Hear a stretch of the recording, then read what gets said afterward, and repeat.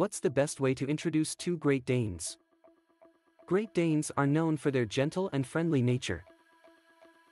These majestic giants can make excellent companions, but introducing two Great Danes to each other can be a delicate process. It is important to ensure that the introduction is done in a controlled and positive manner to prevent any potential conflicts or aggressive behavior. In this article, we will discuss the best way to introduce two Great Danes and provide some useful tips to make the process smoother. 1. Prepare a neutral territory. Before bringing the new Great Dane home, it is essential to prepare a neutral territory where both dogs can meet for the first time. This could be a park or a friend's backyard, any place where neither dog has established dominance or territorial marking. By choosing a neutral location, you can minimize the chances of any territorial disputes arising. 2. Separate introduction. To avoid overwhelming both dogs, it is recommended to introduce them separately before introducing them to each other. Allow them to sniff each other's scent by exchanging their blankets or toys.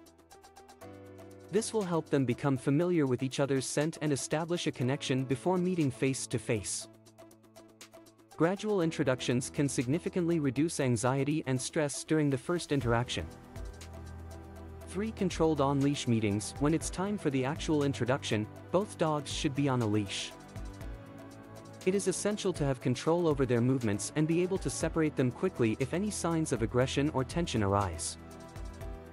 Allow the dogs to approach each other calmly and don't force them to interact if they are not comfortable. Positive reinforcement, such as treats or praise, can be used to reward calm behavior during the introduction. For observe body language during the meeting, closely observe the body language of both Great Danes. Signs of aggression may include growling, snarling, raised hackles, or stiff body posture. If any signs of aggression are displayed, quickly separate the dogs and try again later in a more controlled environment. It is important to prioritize the safety and well-being of both dogs.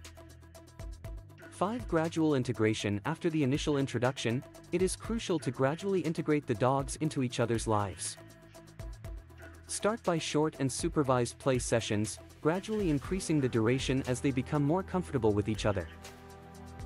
It is important to provide both dogs with individual attention and ensure that they do not feel neglected or threatened by the presence of another dog.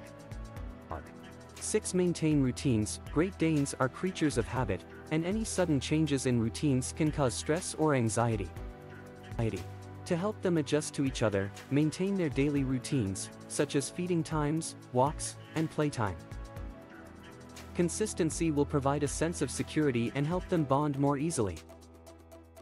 7. Seek professional help if necessary. If you are unsure about the introduction process or if there are any signs of aggression that you cannot manage, seeking professional help from a dog trainer or behaviorist is highly recommended.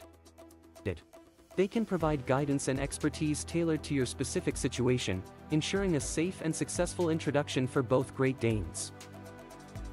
In conclusion, introducing two Great Danes requires careful planning and consideration.